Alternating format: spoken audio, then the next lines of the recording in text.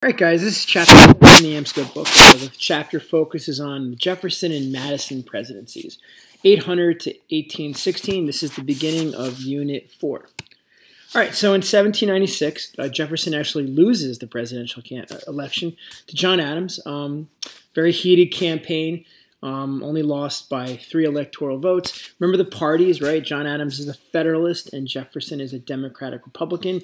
In 1800, though, he is going to win. He actually ties with Burr, another Republican, but that tie is broken in a vote.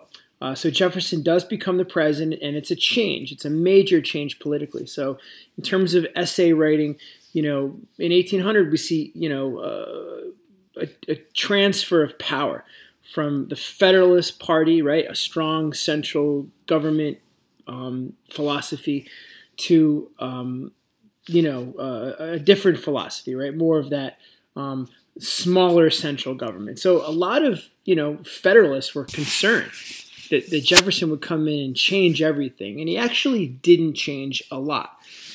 So it's called the revolution, it's a political revolution. So again, there was this bitter fight over the years between Federalists and Republicans. Remember, Adams, to kind of limit Federalist opposition, supports a congressional effort, or at least supports the Alien Sedition Acts, right? Where if you criticize the other party or the president, you could be jailed. So that's pretty significant. So the House does elect Jefferson after a narrow electoral college vote. Hamilton was a Federalist who actually, basically convinced his Federalist supporters to actually vote for Jefferson. And remember, they didn't always get along, but Hamilton did prefer Jefferson over Aaron Burr. It's believed that that's one reason why Burr eventually shoots and kills Hamilton in a duel. It is a bloodless transfer of power. There were Americans that were afraid that there would be riots and that you would have a major battle on your hands, almost like a civil war. But this peaceful transfer of power was evidence that our country could transfer power from one party to another orderly and peacefully. So this is kind of where we're at in 1800. Remember, this is the original 13 colonies. You're going to see more territories become states during this time, like Ohio in 1803. Americans are going west and they're settling. Remember, the Northwest Ordinance had a process for this. Slavery is abolished north of the Ohio River. That's important. Again, that's the Northwest Ordinance that was established in the Articles of Confederation. So America is growing demographically. We are growing literally, size-wise. We're moving further west. All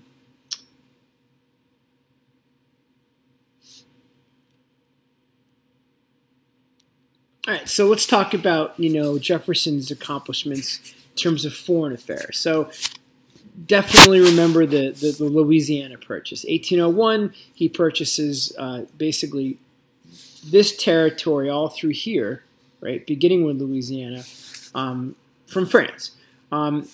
Really, the point would be to expand the size of the country, access natural resources, grow agriculture, right? Wasn't that the Democratic Republican principle? America should be a nation of farmers, and he saw this as an opportunity to grow farming. He also believed that having control of New Orleans would benefit trade, right? If you control the city, you kind of control the Mississippi River and what goes in and out. There was a controversy, though. The Constitution did not say specifically that a president could purchase land. So Jefferson does this, and it does go against his strict constructionist belief. So he was a bit of a hypocrite here, but he did believe that it was necessary, that, hey, all right, you know what, it's not in the Constitution, but this is for the good of our country. Federalists kind of used that against him. Federalists were also concerned that it would just encourage the growth of slavery. There was this fear that as more as more states came into the Union that were dominated by Democratic Republicans, politically speaking, Federalists would lose that power in the Senate, right? You get 2 senators per state. So there was also this fear of losing political power, right? More territory equals more state. If, again, the political leaders were Democratic Republican, those Federalists would be unable to pursue Federalist policies, right? Like pro-British policy or increased tariffs or taxes on transportation, anything like that. So it was a political battle. They believed it was there were calls for leaving the Union, right? Some Federalists were really concerned about this, especially in New England. Lewis and Clark were obviously hired to explore that territory. So kind of understand, the basic history of it, but definitely this is important. How he kind of Jefferson violated his own beliefs. And also be aware of federal opposition. Some Federalists didn't like it because it was Jefferson, and they just didn't like Jefferson. They didn't want to give him credit for, probably a pretty good idea. All right, and that's the impact right here. It doubles the size of the United States, right? But again, the question's going to be going forward. What do you do with these territories when they become states? Do you allow slavery? This is the line. The Ohio River is the kind of north-south line, right? What do you do? What do you do with territory here in Iowa and Missouri? Do you allow slavery to grow? So that's going to be the issue. I can argue the Louisiana Purchase led to the Civil War, but it intensified this political debate over what do you do with new territory in terms of slavery. Do you abolish it? Do you legalize it? Or do you give the people in those states the power to choose?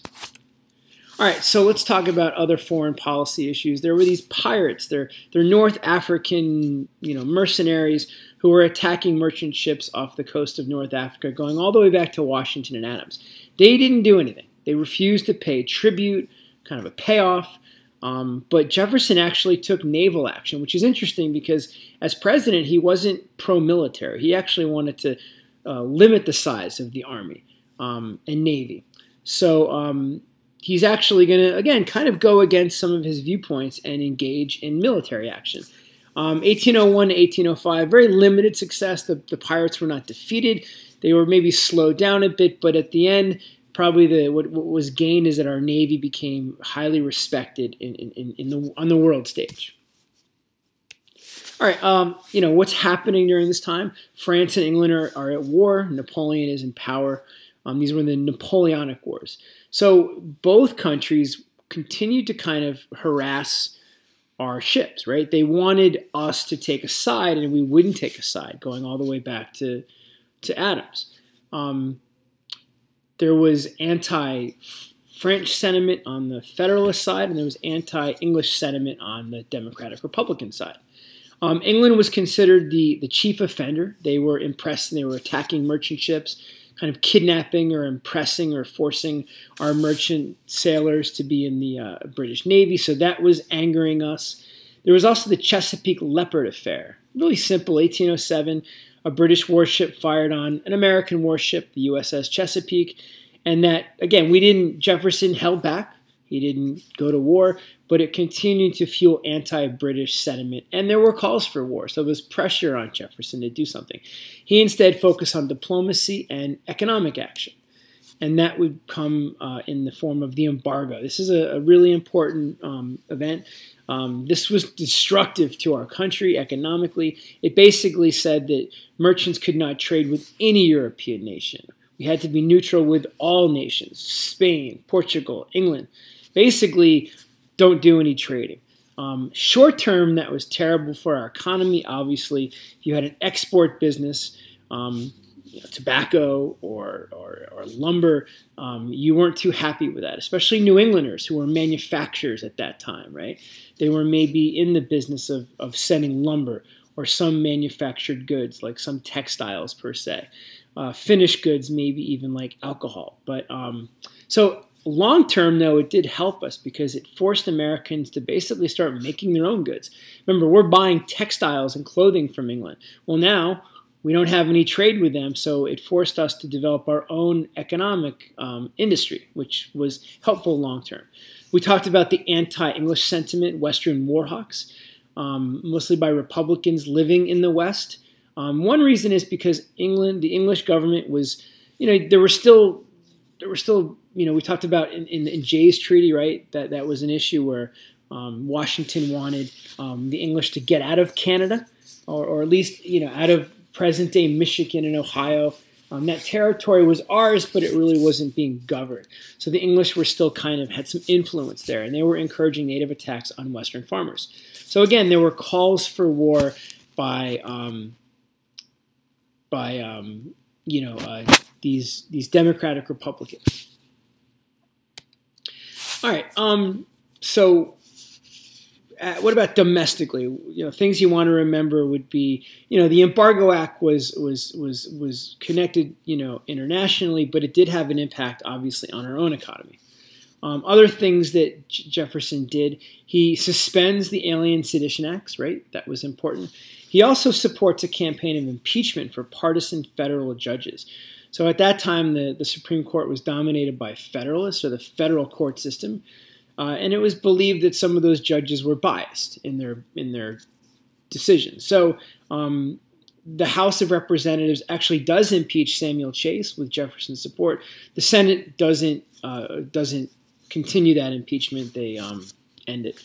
But it did change the court in that just the threat of impeachment did cause judges on both sides to be more cautious and more neutral, less partisan. So this did have a positive impact long term.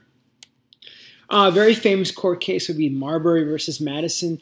Again, this is a court case that changed the role of the federal court. So Jefferson comes in and he orders his Secretary of State, James Madison, to not file paperwork that Adams had put through for Adams' own judicial appointments. Remember, a president can choose federal judges on the Supreme Court and at the lower levels. This was done right before Adams left the presidency, and the paperwork hadn't been, officially processed. So when Jefferson gets into the presidency, he orders Madison to kind of tear up the paperwork for one of Adams' appointments, whose name was Marbury. So it literally is a paperwork issue.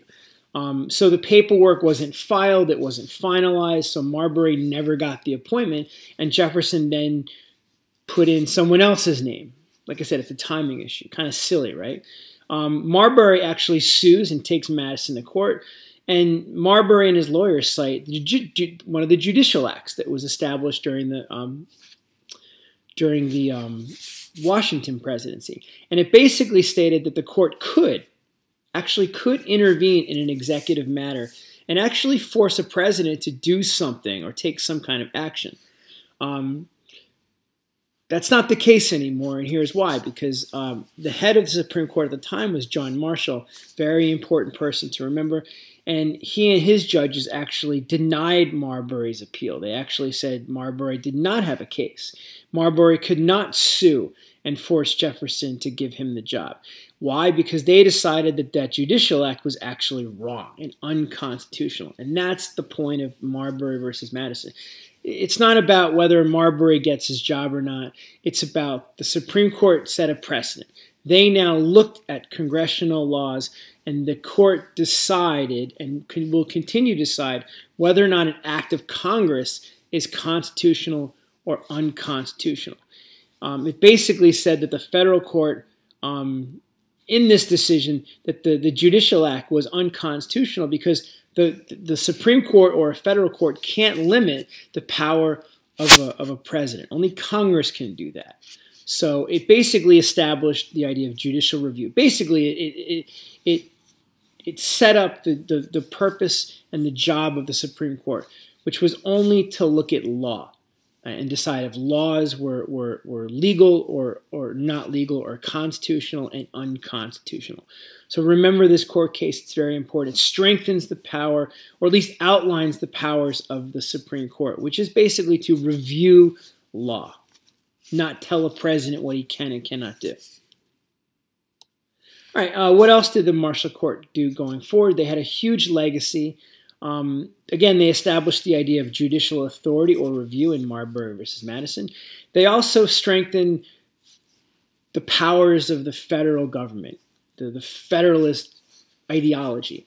They asserted the idea of a national government that was supreme or dominant over the states. They reinforced the idea of kind of a national system, a national government where, again, the three branches of government are more powerful, and the Constitution is more powerful than the state government or the state constitutions. So there are three cases you want to remember. McCulloch versus Maryland. Basically, the state of Maryland wanted to tax the Bank of the United States in Maryland, and the Supreme Court said, can't do that. A state cannot interfere in a federal bank. Can't tax it, can't regulate it. That's up to the federal government. Again, it strengthens the power of the federal government, especially in this case in terms of issuing or running a bank, a federal bank. In Gibbons versus Ogden, very simple. The state of New York was trying to tax a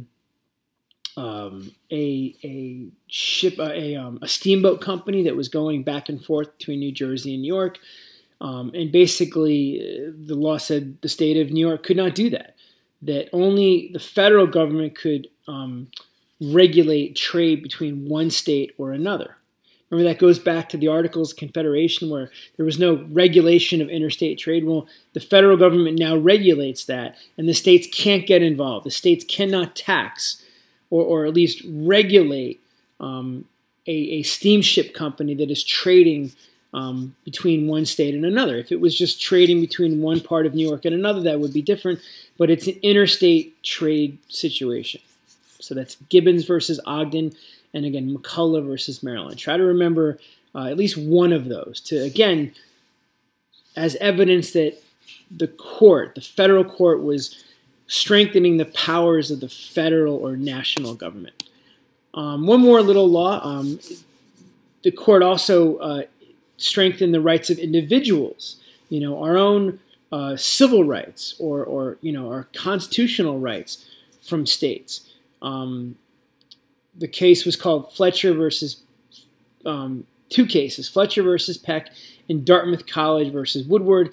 It basically protected private property from state seizure.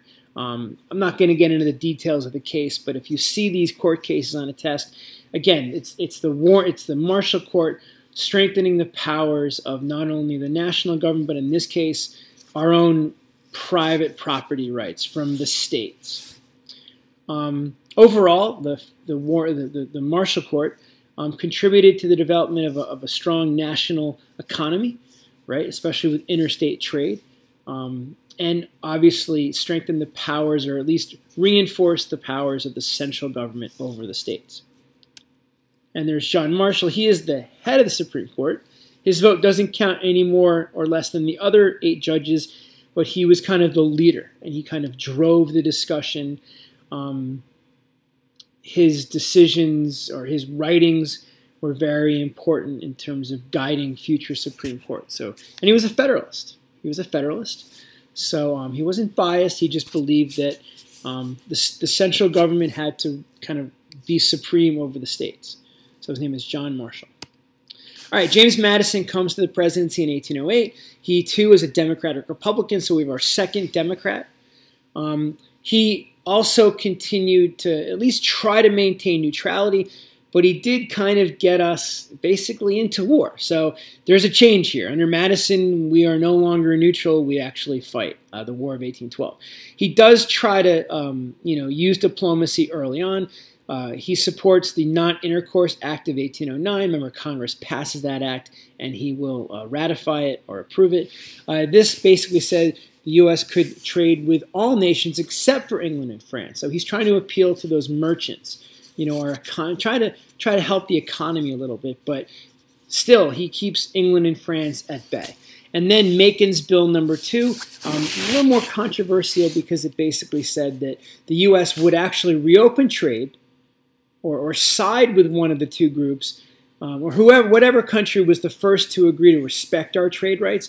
We would then begin to trade with that country, and we would promise to prohibit trade with that other country. So if England came to us first, we would basically side with England, not militarily, but we would continue to trade with them, and then we would continue our embargo with France. Well, what actually happened with Macon's Bill number 2, Napoleon actually agreed to this this bill, and we began to trade with France, and we placed an embargo against England. Unfortunately, the French didn't really do a very good job. They continued to kind of attack our soldiers or impress our sailors. So it's basically a failed bill. But it's an attempt to kind of reduce tensions, but it kind of didn't do that. And it's really a break from neutrality, right? We did come to an agreement with France to side with them, at least economically. All right, so the War of 1812 breaks out. It is a war with England again. The war was fought on American soil. The English came to the United States. They burned down Washington, D.C., and eventually were defeated in a famous battle in Baltimore, where the Star-Spangled Banner was written. What are the causes? Obviously, it's decades of tensions between the English and the United States over the impressment of sailors, the blockading of ports, and also those frontier pressures where the British were kind of instigating tensions with settlers. But deep down, I think Madison and the Democratic Republicans wanted to expand our boundaries. They saw an opportunity that if we defeat, or at least defend or limit a takeover, we could maybe make a deal and access more territory in British Canada and Florida. Not everyone was on board. Every war we had opposition, right? Loyalists opposed the American Revolution. Other than maybe World War II, and even in World War II there was some opposition. So Federalists from the North were very opposed to this. One, because they were still wanting to trade with England. They sought out trade with England, mostly merchants from New England, right? They had, small factories. They were, lumberers. They were shipbuilders. These are all Democratic Republicans as well, right? So think of these as, Federalists and maybe Democratic Republicans from New England. They were called Quids. They were making money, and they didn't want to see that profit cut into. So there were calls for secession by New Englanders, especially. Why else were we against the war? Why were Federalists against it? We were a Protestant country, and England was also a Protestant country. So we saw this as a we had a brotherhood in a sense. How could we go to war with other Protestants? They also believed it was just, again, a Republican scheme to get more land, expand that power, right? New territory means more states means more senators, more representatives who can promote your democratic Republican beliefs. All right, so what was the legacy of the French and Indian War? The effect? We were successful. We won the war. We gained the respect of other nations. We had defeated England for a second time. Our army and our navy had been strengthened and were proven to be effective. Canada. The English kind of, established more specific boundaries along the Canada-U.S. border. So we're going to see less influence going forward, or less instigations of Indian wars between England and the Indians. This is the end of the Federalist Party. Because of their kind of unpatriotic, unsupportive views, very few people going forward wanted to be synonymous with the Federalists, and that's important. This is the end of the Federalist Party. Down the road, though, hypocritically speaking, those same Democratic Republicans will become Democrats, Southern Democrats, and they will kind of, use the same ideas when they want to go to war. They will talk of secession. They will talk about nullifying, constitutional amendments or executive orders. So they will forget that they too will conduct the same behaviors. And American Indians, without the support of the British, they would be very vulnerable. And from this point forward, they're going to be pushed further west, and treaties are going to definitely help frontiersmen and not those native peoples. All right, that's it, guys. We'll do John Quincy Adams next lecture.